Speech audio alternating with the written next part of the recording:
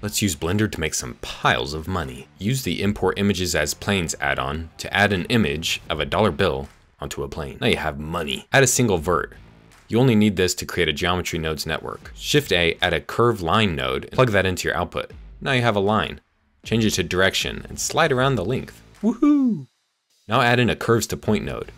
Boop, points. Set it from count to length. Now no matter how long you make that line, the points stay proportionate to the length of your curve. Add an instance on points node. Drag that dollar bill into your geometry nodes and connect up the geometry into the instances. Now you have a bunch of money. Play with the length. Jump into the curves length and take it down a bit so that the stack is thicker. In the shader editor, I added a little bit of randomness to the value. This gave me some nice random dirty edges. Back in geometry nodes, add some random rotation using a random value node plugged into the rotation. Now you got stacks of money.